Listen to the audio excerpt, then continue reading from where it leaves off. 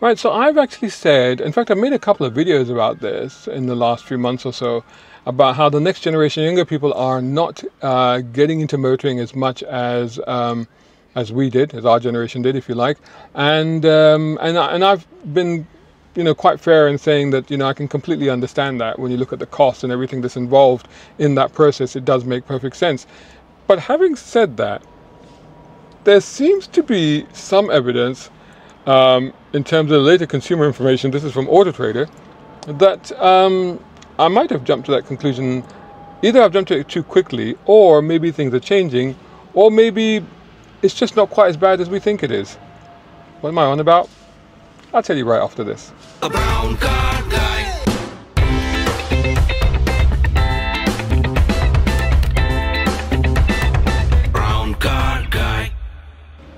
Right, so this is from Autotrader, consumer analysis from Autotrader, and they say that car ownership not only remains vital to young people, but the need to own a car among 17 to 24-year-olds is increasing. This is great news. So it's actually increasing. If you listen to my other videos and stuff that I've talked about and how I lament the fact that people are falling out of love with cars, it doesn't mean as much as it did to my generation when we were younger, then this could be good news. So what are they saying? Immediately jumps into bad news. However, from a backlog in driving tests to the rising cost of motoring, young people face significant barriers to ownership, making the need for a more transparent, connected, and convenient car buying experience more important. I mean, this is the Auto Trader bit, but that just emphasizes what I was saying before, is that you can't blame them for being reluctant to take up driving. Just the cost. I mean, the cost of a driving lesson is over £40 an hour now. That's just for an hour. I mean, it's staggering. Anyway, let's go back to their study. So in a study of over 2,000 people, and these were all 17 to 24-year-olds, 90% of 17 to 24-year-olds said that car ownership was important to them, citing the need to get around. 70% said that was particularly the reason, that they just needed to get around. 67% said it was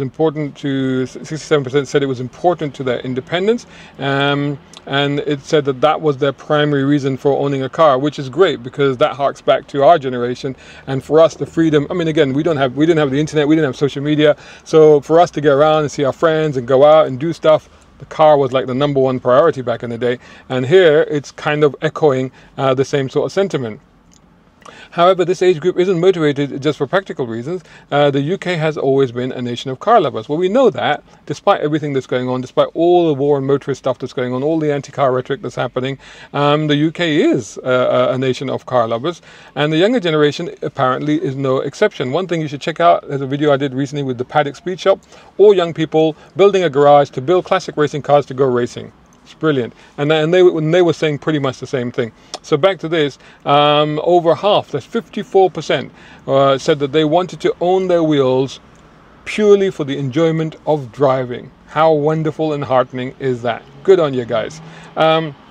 The UK's unreliable public transport network was also highlighted as a major factor. Hey, no kidding. Yesterday, I had to make a journey within the Brent area, right? Didn't want to take the car, so I jumped on the bus. The bus said it was going to take me from point A to point B, no problem at all. Got to Wembley, and traffic hit hard, and the bus just terminated.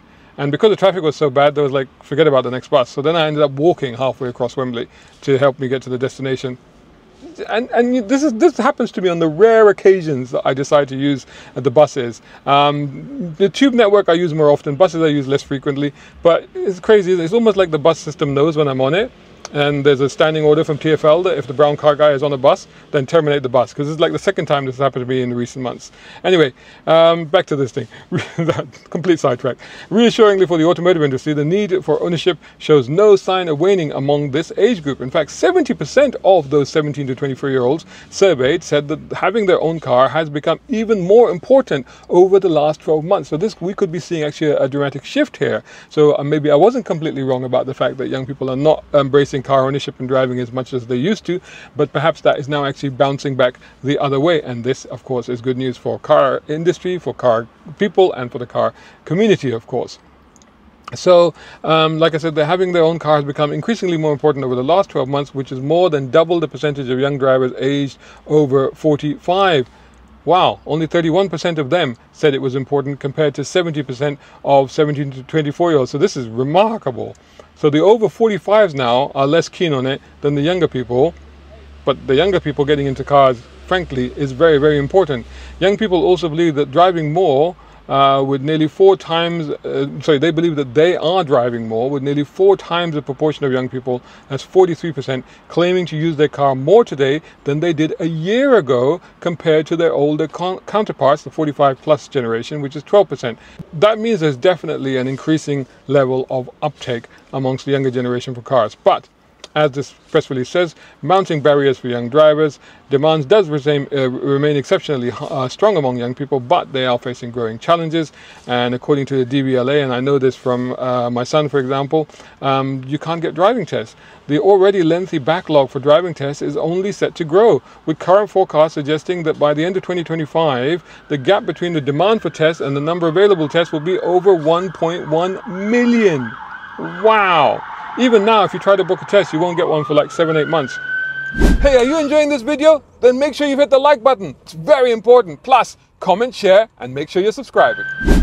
Even once they pass their test, however, many face being priced out of the market, with Auto Trader saying that there's not enough affordable cars, and this is likely due to the shortfall in the new car production. Don't forget, we have got a gap of almost 1 million cars.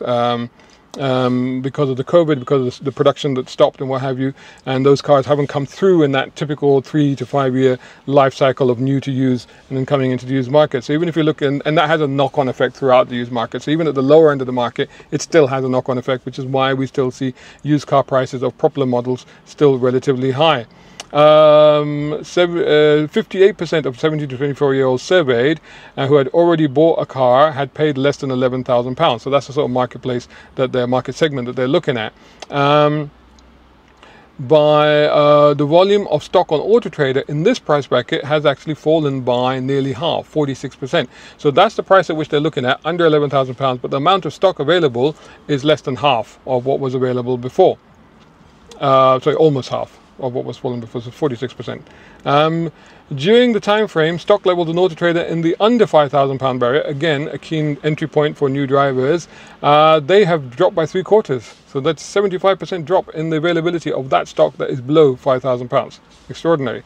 The affordability issue has been further compounded by rising insurance costs. They've accelerated at twice the rate for younger people than the average driver. 18-year-olds have seen their premiums increase 84% in the last 12 months, while the average 17-year-old has faced a hike of 98%. It's absolutely ridiculous. Insurance companies sort this out.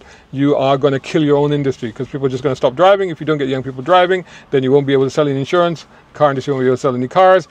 Government won't be able to make any tax. So, and that will be the end of everything. So, removing existing barriers.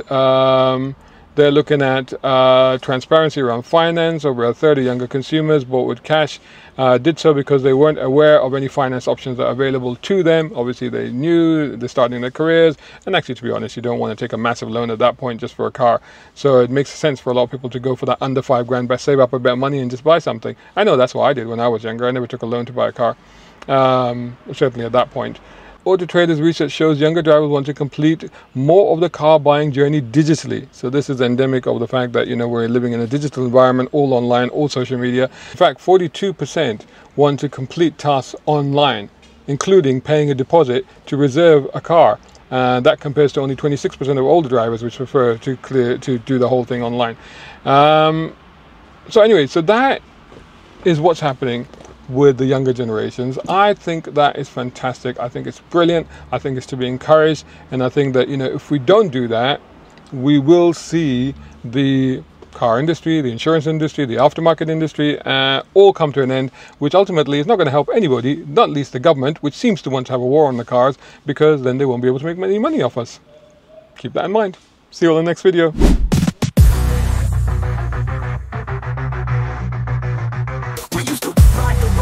Feeling alive, healing those shifts and engines that thrive. But now we're stuck in this automated cage. Silent engines, no roar, no rage. Policies and politics driving us insane. Fuel costs rising, God, what a pain. They say it's for the planet, for the air we breathe. But take away our car keys, you'll see us see. Red line, let your life a quarter mile at a time. Fever 10 seconds or less, it ain't no crime.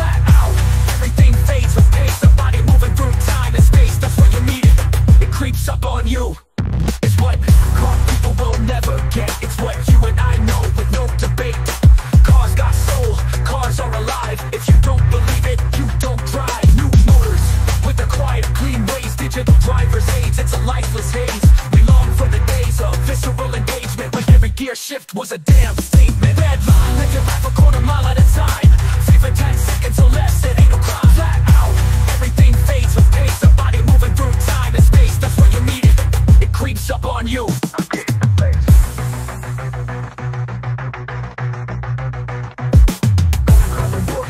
I walk away. If you don't look back, it ain't the one, no way. The world's trying to take away our cars, it's true. But we're stuck in a quandary, not knowing what to do. Deadline, live your life a quarter mile at a time. Free for 10 seconds or less, it ain't no crime. Flat out, everything fades with pace. A body moving through time and space, that's what you need. Nothing else is waiting. It's what not caught people will never get. It's what you and I know with no debate. Cars got soul, cars are alive. If you don't believe it, you don't drive. New motors with the quiet, clean ways. Digital driver's aids, it's a lifeless haze. We long for the days of visceral engagement, when every gear shift was a damn statement. Deadline, live your life a quarter mile at a time. Free for 10 seconds or less, it ain't no crime. Flat out, everything fades with pace. A body moving through time and space, that's what you need.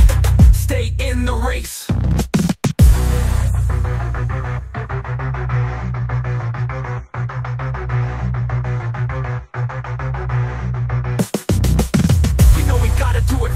Sake, but our passion for driving, they can't take. We wanna drive free, feel the wind in our face. So live for the moment, embrace the chase. Drive free, it's more than just a line. There's no shortcut home, it's how we shine. There's no easy way out, we hold on tight to the cars we love, and for freedom we fight. Deadline, live your life a quarter mile at a time.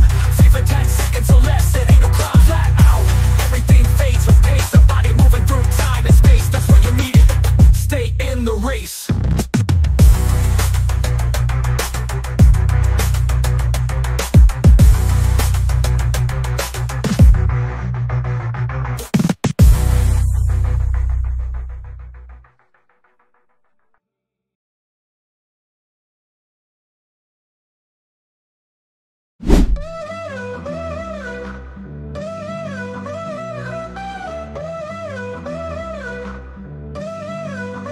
Yo, it's Max Turner in the place to be. Murdering journalists, fighting for the city's free. Eleanor Rodriguez got my back in the mix. Secrets of the steel, she's breaking all the tricks. Fox Jackson's on the scene, tech genius supreme.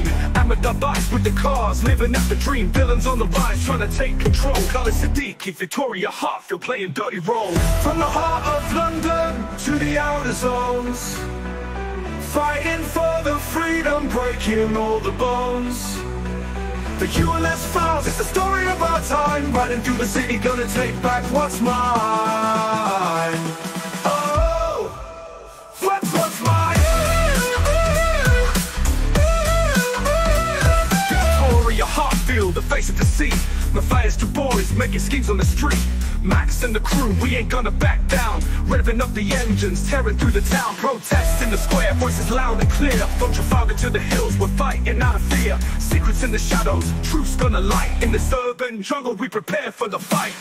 From the heart of London to the outer zones, fighting for the freedom, breaking all the bones.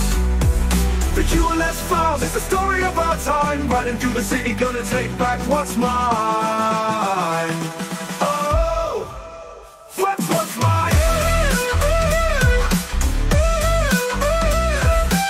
Tune in, let the story unfold. The ULS files, it's a tale to be told. Max Turner, Eleanor, the team so strong. In the fight for freedom, we keep rolling on. Check this out, guys. It's my book, it's my first novel, and it's written for car fans like you. It's a fun political action thriller. It's full of cool cars and spectacular action. Get your copy now at Amazon.com.